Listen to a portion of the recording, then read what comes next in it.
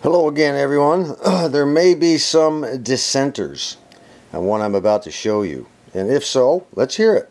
Let's find out what your opinion might be when we get done.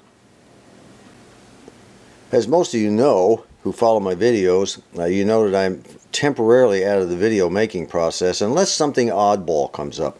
If something odd comes up, I just can't pass it up. Like we did, we're in the middle of doing a series on raising ham radio antennas, what the antennas are, things of that nature.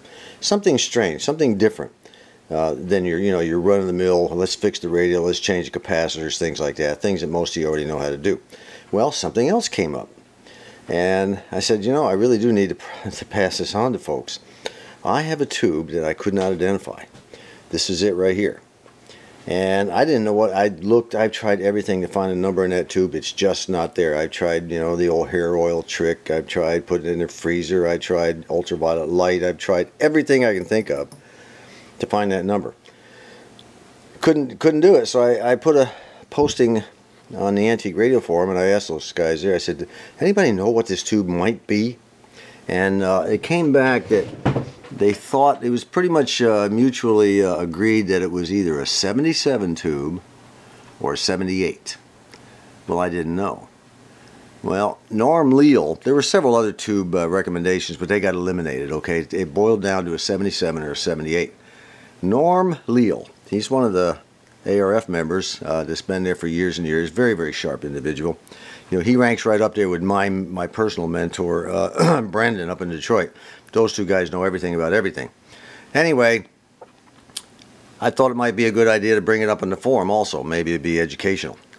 So Norm said, I'll tell you what, John, basically what he said was stick in your tube tester if you have one, and then do a bias change on the control grid, which would be this wire going right here to the control grid on top of this tube. And he said, and of course on this tester, my bias change would be moving this knob right here. He said that the 77 tube would be more sensitive to voltage changes on the control grid. Well, okay, fine. Well, let's see how that works out. I've got the tube in there. It's been warmed up, and I'm going to test it as a 77 first. And the tube supplement chart data supplement is what I had to use for it, because the 77 was not in that one. So first thing we're going to do is test for shorts. Just going to rotate this knob all the way around, position to position. No shorts. And I've got my bias set at 14 right now. And we're going to go ahead and pull the knob and see what happens. Well, it reads really good. Okay, it's supposed to read, where is that baby? It was supposed to read 0.1 to 1.1 or something like that. It's way up there. It's real good. We're in good shape on that one. Now, according to Norm, like I said, a small voltage change on the grid should cause a large movement in the needle if it's a 77.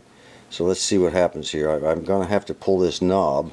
This is going to be really interesting. I'll pull this knob with my thumb and then just barely move the voltage wheel with my finger. Let's see what happens. I'm at 14. I'm at 15. Okay, nothing's happening right now. It's going down. Let's go the other way. 14. I'm down to 10. Not a whole lot functioning right there like that. Kind of strange.